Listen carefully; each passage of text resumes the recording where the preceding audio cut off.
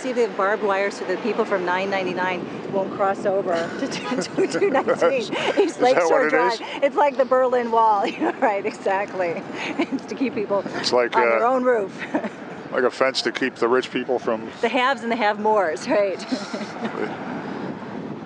Well, in Winnetka, they talk about the plight of the second homeless. The second homeless. I love it. So this is your view above the treetops, part of your view from East Lakeshore Drive, and it accounts for the never-ending popularity of the location. Exactly. And I don't want to miss, I think we can see a little bit of it, is 219 East Lakeshore Drive, which is the last building on the East Lakeshore, no, 999. So does that get an East Lakeshore Drive address or Lakeshore Drive? This has I think it's to be Lakeshore Drive. Has a Lakeshore Drive. So this is the have and that's the have-mores side. But I think this is my favorite building because it's at the corner, at the curve, and you see the curved almost turrets bumped out along the whole facade. Turns the corner beautifully, as they say, as the architects say.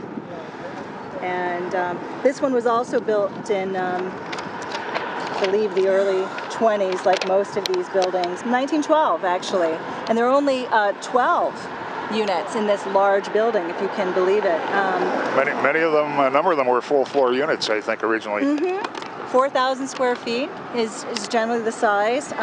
This building does have fireplaces, and believe it or not, you can get a 4,000 square foot, 3-bedroom, 4-bath with fireplace for $2.95 million. Whoa! And no parking in this building. You have to lease a space next door at 990 Lakeshore Drive.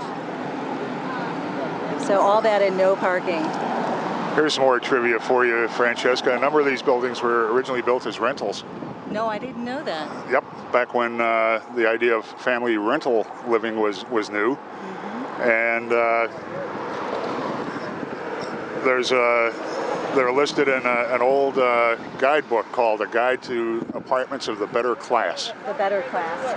And all of the listings emphasize the fireproof construction, which was very much on people's minds back then.